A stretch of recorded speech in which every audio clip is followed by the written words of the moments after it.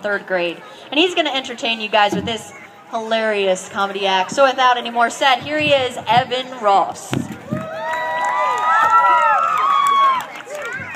How y'all doing tonight? Y'all look like some pretty intelligent folks. Hey, I want to thank y'all for having me back again this year. Come think of it, I didn't get paid for last year's show. Anywho, hey, y'all know how your mama finds out the bad things you do? She starts out with, "The little bird had told me." I'm always trying to figure out how a bird could possibly care what I'm doing, and then go tell my mom. One day I went up, looked up in the air, yep, and there it was, getting ready to squeal on me the next time I messed up.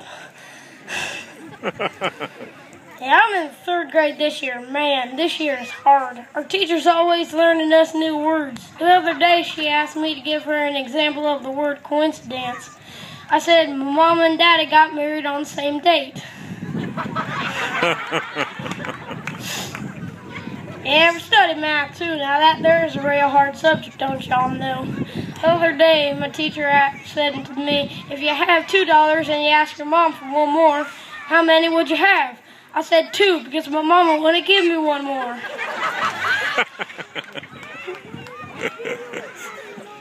The other day, my teacher was having trouble teaching my friend math.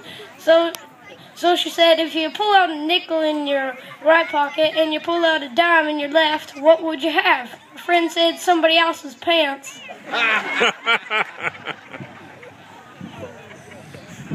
Any of y'all got friends? Yeah, a friend of mine wants to go on that new show, America's Got Talent.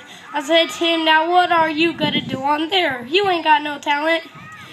He says, I can rip a phone book in half with my own bare hands. I said, you live in the town of 47. That ain't no phone book, that's a pamphlet. I want to thank y'all for having me back again this year. And remember, don't stare at a carton of orange juice just because it says concentrate. Night.